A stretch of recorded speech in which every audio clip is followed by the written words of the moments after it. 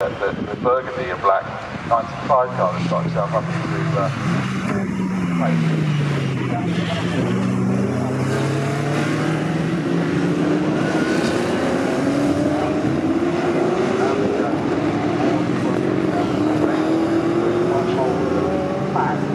Does look more like a flat now, and into the lead has gone at Matt Smith, so he's got past Matt Smith. I don't know whether they've got a bit close because they've got loads of the front of Mug, and in fact our pole sitter is now heading up the inside of the number 80 Griffith on Matt Smith. Down he gets muscle to third place this time.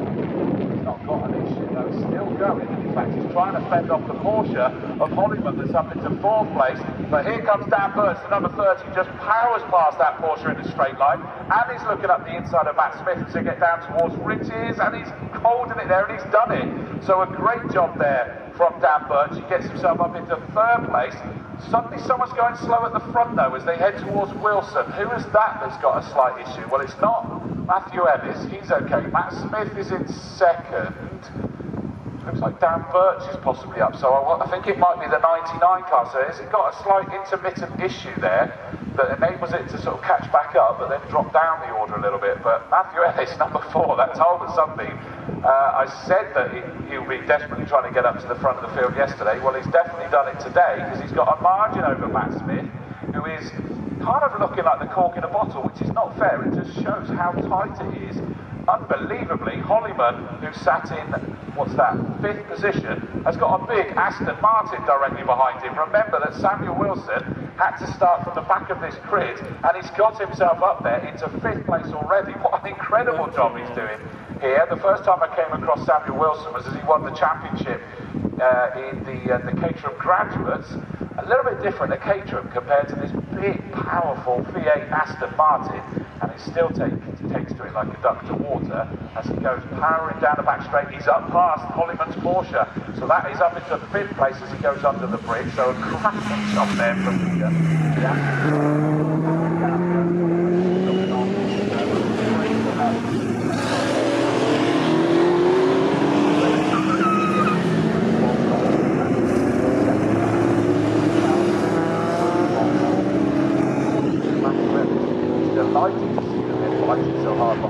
and then goes Samuel Wilson, he's up into, what's that, 4th position now? No, take that 3rd. He just took 2 as he got in towards Coram.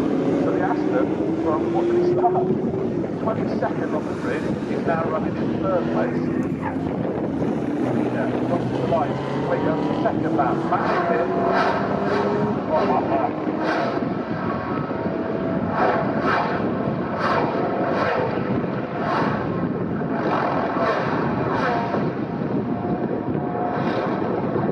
That's even more than ambient noise, that, isn't it? That makes me happy.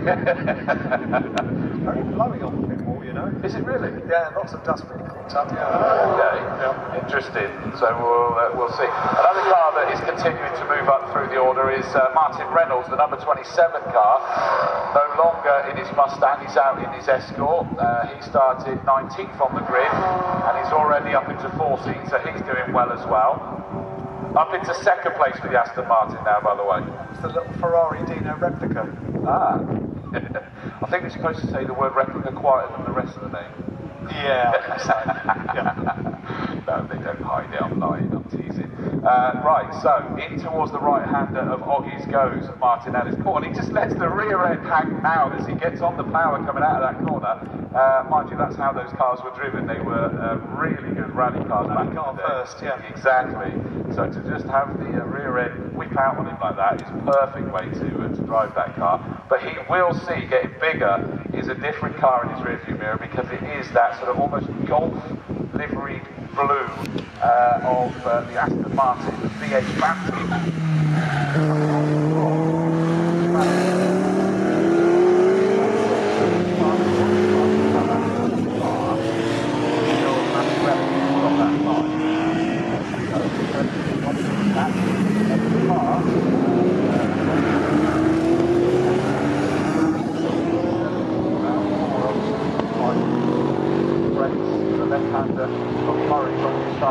Always a challenge that part because you're always forced to brake in a straight line.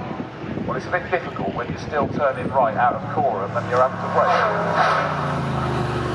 Here we here we go. Challenge for the lead is that Ellis knows that it's coming. Aston Martin went towards from the outside, but not quite able to do it there because Matthew, really planted that Talbot something in the right place. There was no real gap.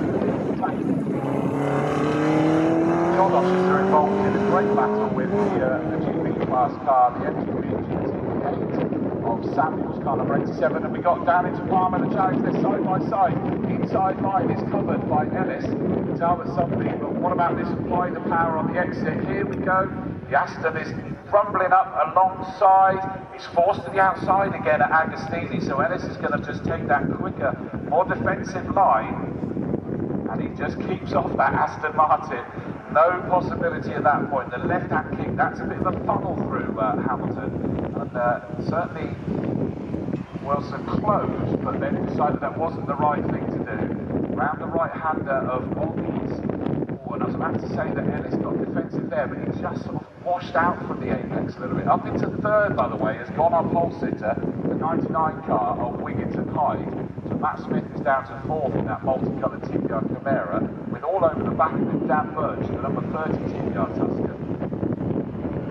Great fight further back. I'd already talked about the Chodoshes having Sanders directly behind, but we've now got Lapidus going back then, most of the back of Abbott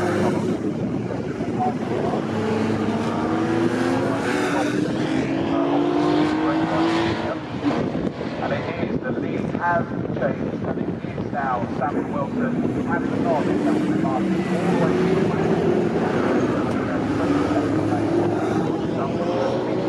On lap number 4, that's how long it is. 7.5 minutes left to go, so we're getting to half race distance to work his way through. Great job there, and still very sorry to hear that Ricky isn't able to race today with damage to his leg, and I hope you get well soon, buddy, and see you back out there.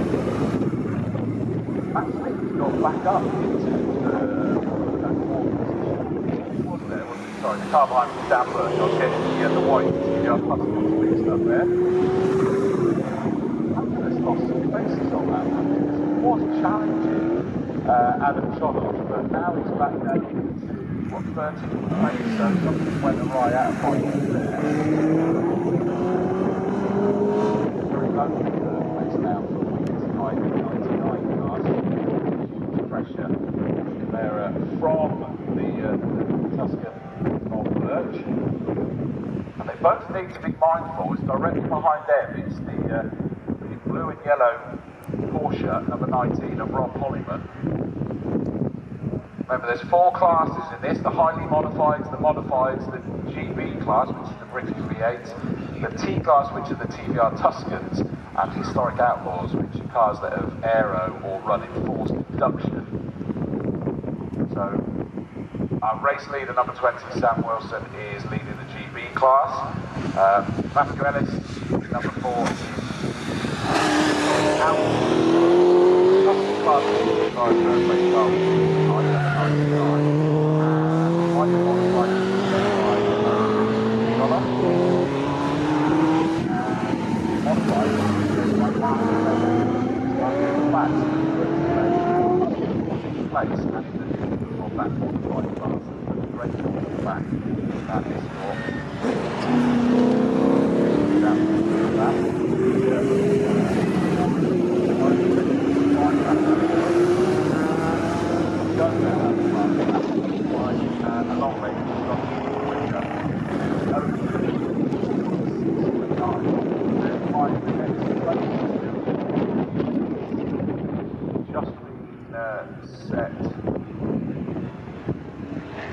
by the Wiggins and Hyde car, 205.404.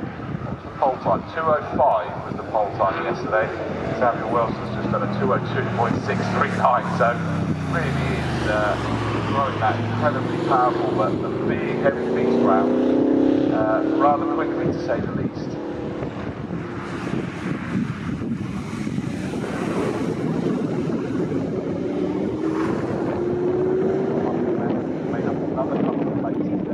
We've lost the Porsche, Rob Hollyman. Where has that gone? Yeah, the Rob Hollywood.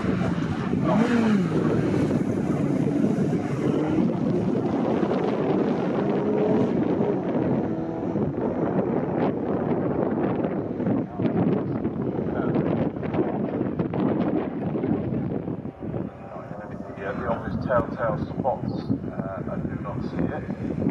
That was the car that was running in, what was he, running in 6th place. And it didn't look like there was any issue, so that must have come from nowhere and put him out on this one.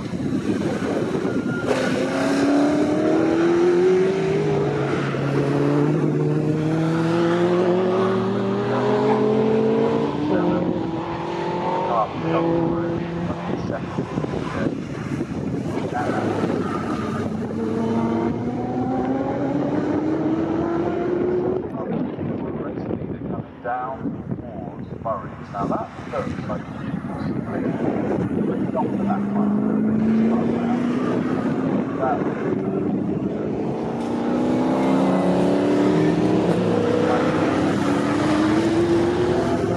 Yes, that's very much that. That's very nice.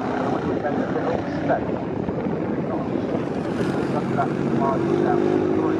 Because the first one best there, they had this number 4 car in 2nd place.